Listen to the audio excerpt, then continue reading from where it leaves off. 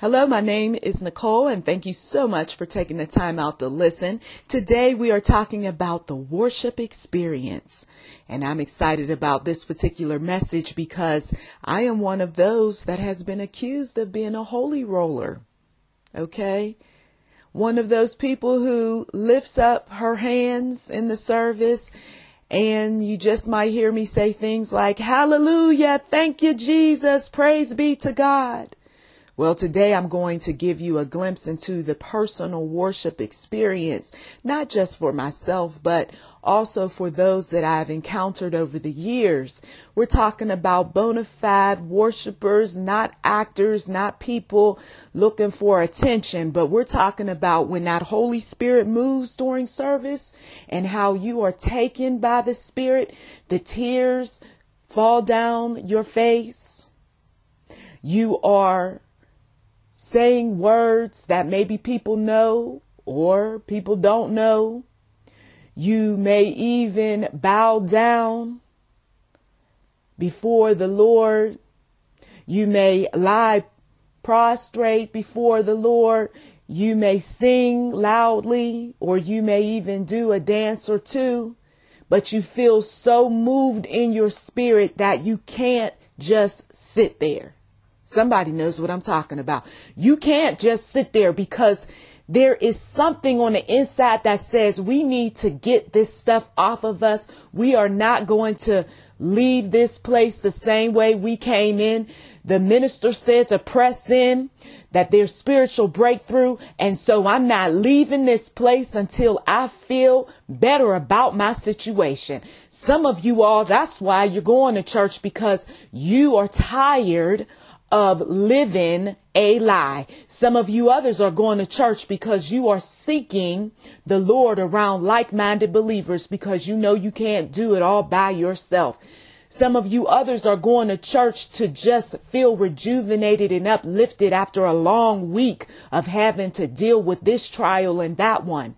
And then some of you others are just curious. And even though you're not 100% sold out for Christ, at least you're somewhere other than where you've been. Come on.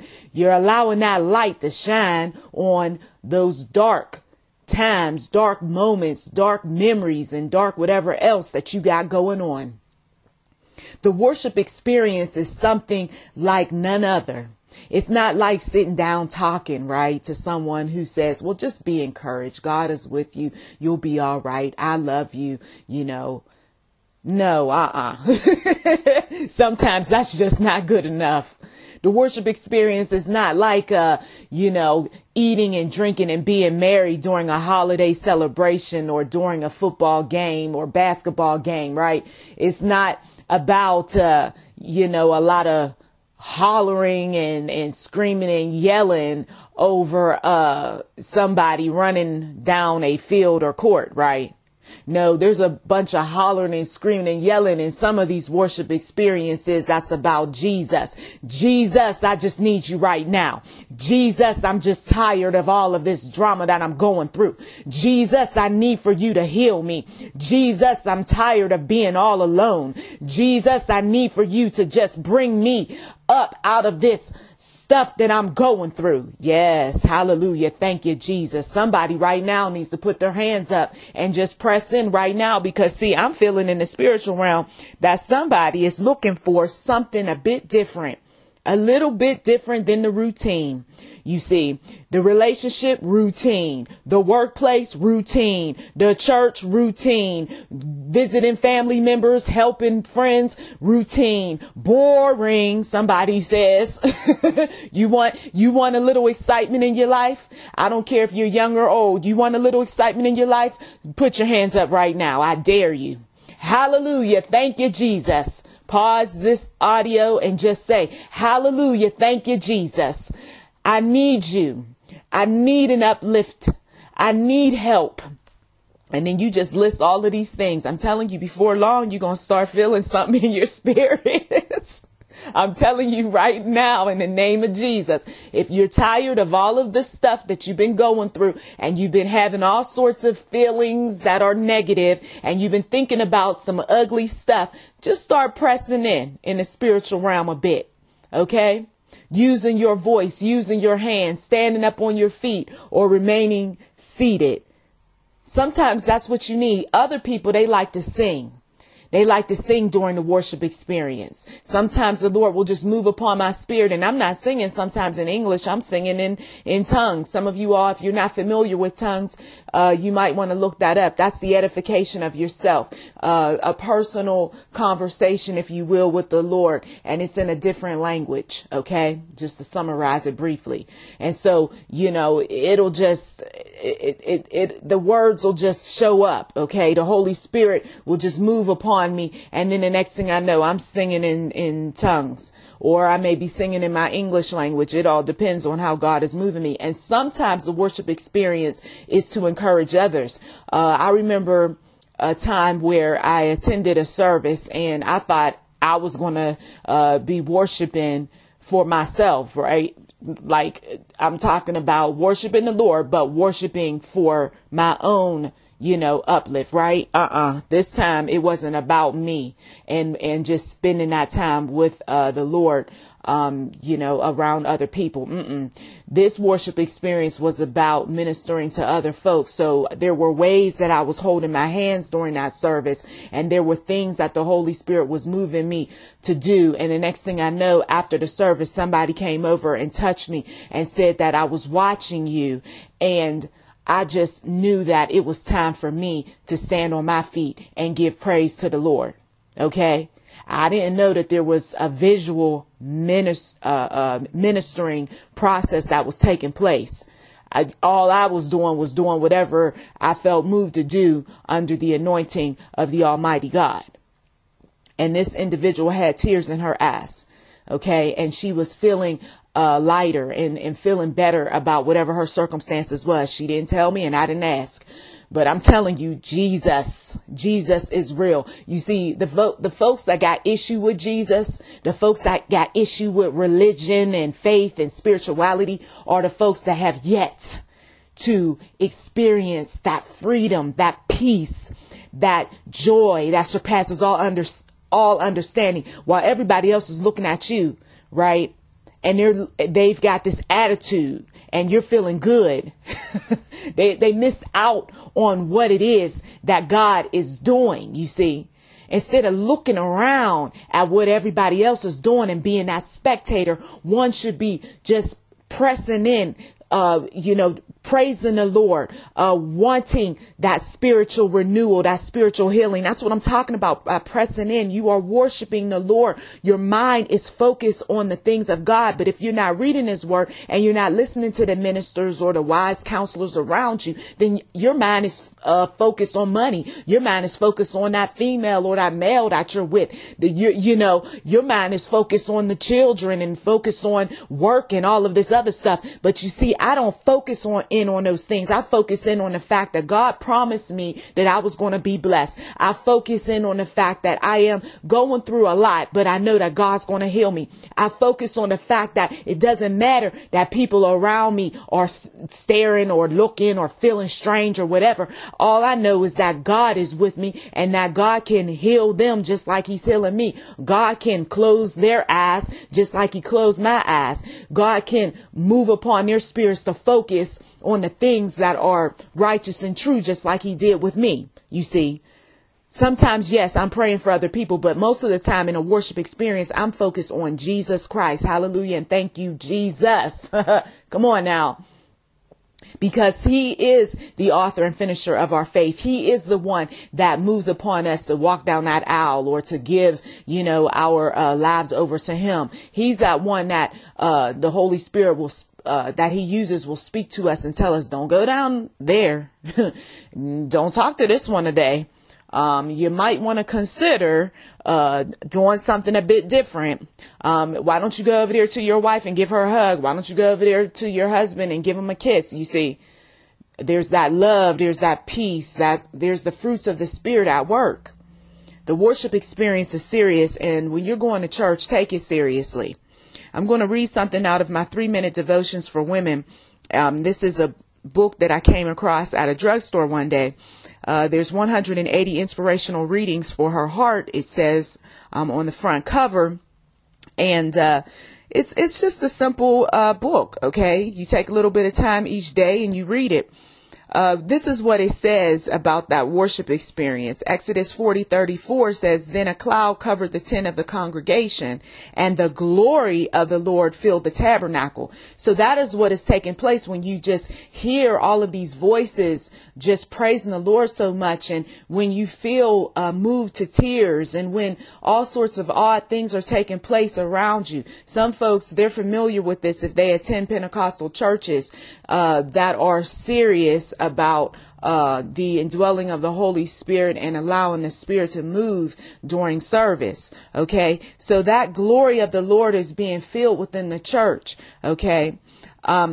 The devotion says God wants us to enter worship with a heart prepared to actually meet him. Okay. I know that that's hard for some people to wrap their head around, but just bear with me. He wants your heart to be prepared to meet him. It's like your heart being prepared to meet someone that you've encountered over the internet. Some of you all know what I'm talking about. So you're all excited to meet that person. Well, you need to be excited about having that quiet time as well as corporate worship with the one true God. He longs for us to come in the frame of mind where we're not just singing about him. We're truly worshiping him with every fiber of our being. He wants wholehearted participants and not spectators.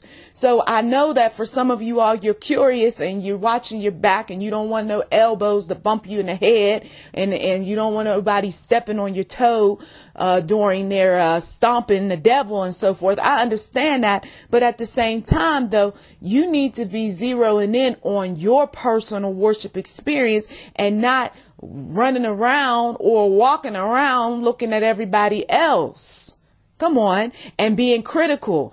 She yelling too loud. He's stomping too much. Ooh, she going to run up and down and trip and fall. This isn't a place for gossiping and looking at folks and laughing and acting foolish. I tell my kids sometimes when they are caught up in looking at other folks, turn your head, close your eyes, look down at the floor. Okay.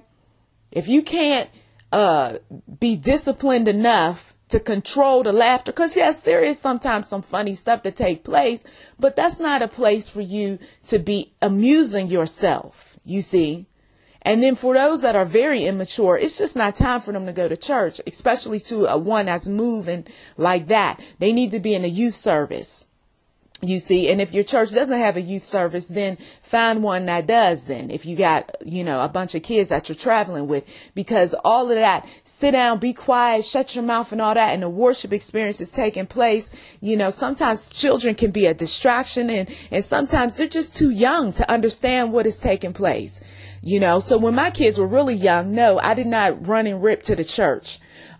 Because I'm not going to interfere with other people's worship experience, getting on my kids. Let me train up a child, right, at home, and then we can all head on over to the church. And the Lord, he was right there with me at home because I was talking to the children about worship and I was telling them to lift their hands up at home. Okay. Because they need to be trained. Running children over to the church and they're acting foolish. No, honey, we've got to make sure that as parents, we are instructing these children and training them. Okay. There's too much of that foolishness. I remember one time a couple of my children were being disrespectful running behind the pulpit. Okay. After the service, it wasn't during, but it was after. And the minister cautioned them about it. And I was on it right away. Let me explain something to you. There is a time and there's a place for things. This is not the time and this is not the place. You don't run around in the church and you definitely don't go behind the pulpit. You see? So they had to understand that you're supposed to respect the things of God in the house of the Lord. Now, if you want to rip and run, you rip and run at home. You see, there are parents that don't teach their children too much of anything, and then yet they want to be blessed and they want, this, that, and the other. Well, God, he blessed you with children. So let's start right there. You see, training up a child. And I know some children, they don't understand why their parents get on them so much at the church, because once you get a certain age, you should just know better. Okay. the Lord is moving upon these people, and he wants them to be focused. He wants them to be, mentally, physically, and spiritually uplifted. And so for anyone who has even a little bit of understanding, at least respect that, even if you're not into all things spiritual like that. At least respect it. Sit down and be quiet and stop with the silly stuff, you see. Come on now. Some folks, some of you all, you know how it goes, right? If you are in the church, you know how it goes sometimes, and you might be the one to have to caution a few folks. You never know. Okay. In the devotion, it says, God promises to meet with us when we come into his presence, if our hearts and minds are truly engaged. So ask the Lord, even before you get to that quiet place or in corporate worship, help me, Lord Jesus, to have my mind focused on you. Help me, Lord Jesus, to have my heart engaged, truly engaged during this next worship experience. He often overwhelms us with his goodness, right? If I want to be overwhelmed, I don't want to be overwhelmed with stress, right? So we want to be overwhelmed with his goodness, his greatness, his word, right? So think about the last time you truly engaged God, okay? Met with him in a supernatural way. Has it been a while? Okay. Now, if it's been a while, it's time to start focusing on being truly engaged with God during your private experience, private moment, as well as corporate worship. It's the Lord's desire that we come into his presence regularly. And this is another reason why it's a little bit uncomfortable when you attend a Saturday or Sunday service, or even if you attend a Bible study, because you're not worshiping the Lord regularly behind closed doors. So if I'm not spending the time reading his word, right, and I'm not spending the time praying, and I'm not spending the time saying things like, praise be to God, thank you, Lord Jesus, for this word. Thank you, Lord Jesus, for waking me up again. Thank you, Lord Jesus, for this peaceful sleep. That, if I'm not doing that in my quiet time, then yes, it's going to be a little bit strange, a little bit uncomfortable being around people who do that. So get in the habit of doing it behind closed doors, and then it will be comfortable to you when you're around other people. I've done this over the years, and trust me, it works. Okay. So it's the Lord's desire that we come into his presence regularly, not in an I have to get this over with frame of mind. Okay. Some folks, here we go again. Let me get this over with.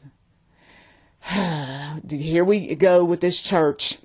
There's a negative attitude. Well, if you go in with a negative attitude, it isn't any wonder that the church doesn't do anything for you, because I don't believe in this. I don't like this. I don't like the people, very critical, very negative, very bitter. It's not going to work for you.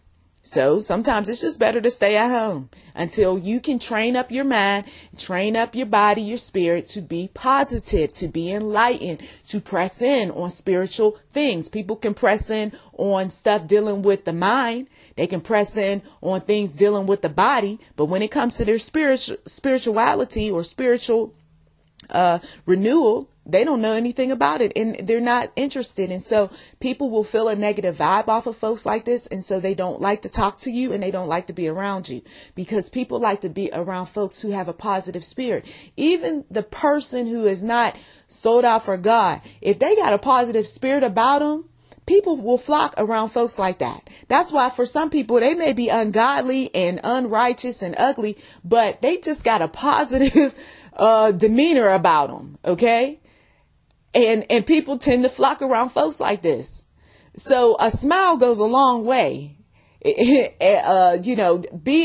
that nice guy, that kind girl, that goes a long way. It really does. So you might as well do it for kingdom business. You might as well do it for the Lord.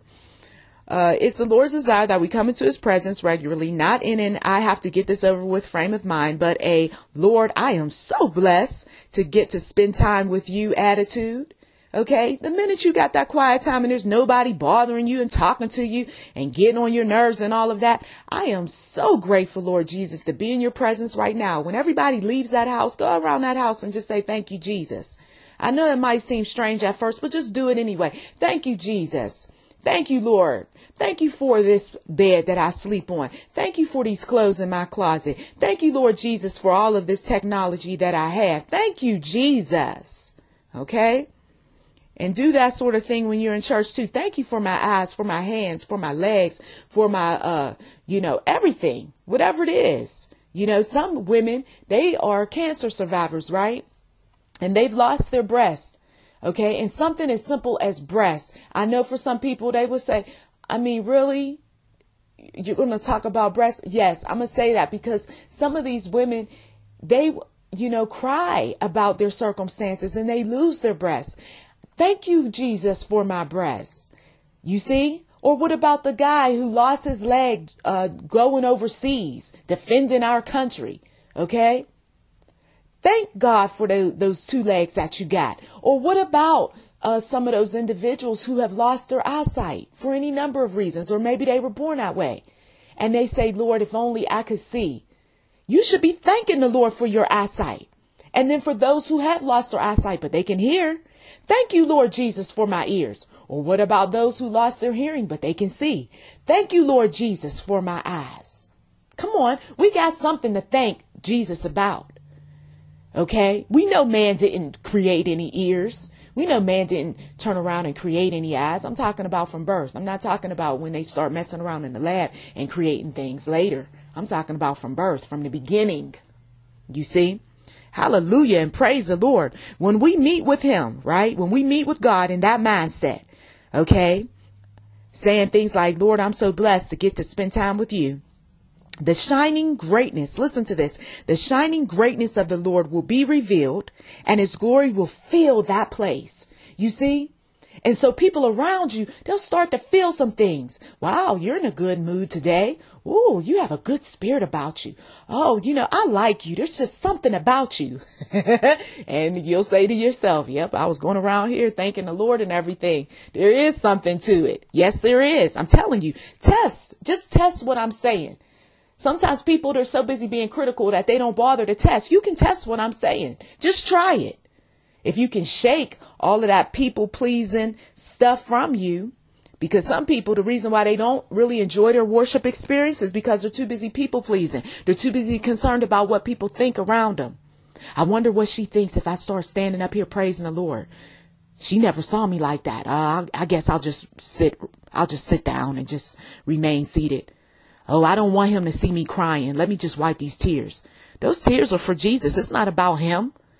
It's not about him. It's not about your mother. It's not about your sister. It's not about your foolish cousin who likes to joke during service or whatever. It's about Jesus. I'm here for Jesus. I'm here for praising the Lord. I'm here for uplift. I'm here for being more positive. I want to draw nearer nearer to the Lord. I want to meet him. And he will show himself strong spiritually.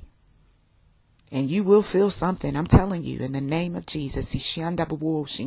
Somebody right now wants to press in. Somebody right now wants a worship experience. Somebody right now wants to have that peace that surpasses all understanding as well as that joy. Right now, may the Lord's Spirit fall upon that individual right now who really is open to this sort of thing.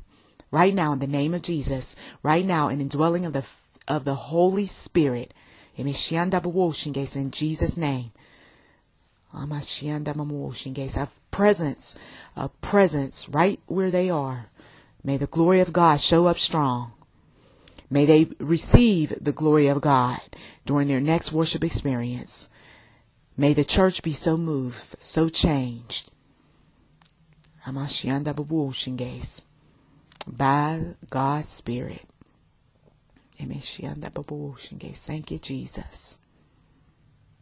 Here I am to worship. Here I am. Here I am to worship. Sometimes it comes through song. Thank you, Jesus. Thank you, Jesus, for saving me. Hallelujah. Glory be to God. You are great. You do miracles so great. There is none like you. Oh, there's none like you. You are everything. You are everything to me. Hallelujah. Thank you, Jesus. Bring healing upon the listener in mind, body, and spirit. Bring opportunity to the listener who has been waiting for so long. May blessings come. May the phone ring for those who's waiting on a phone call. May the email come for those who's waiting for the email. May the person who they've been waiting for so long to cross their doorstep, may he or she arrive. Blessings, blessings upon the listener. May that home that someone has been hoping and wishing and praying for come. In your time, though, not in man or woman's, but in your time, Jesus. May you move upon that person to get the necessary resources. Someone who needs freedom right now, may they receive the freedom, receive the release from a turbulent relationship, from a miserable job, from a church that is no longer giving them what they need. And may all of these things that they lose be replaced with something better. Hallelujah. Or someone better. Hallelujah. Thank you, Jesus. Thank you as always for taking this time out of your busy schedule to listen. You've been listening to YouTube NM Enterprise 7. Please do check the description box for anything that might be of interest. Also, if you haven't subscribed, please do, NM Enterprise 7. And also, we do welcome donations. Blessings to you.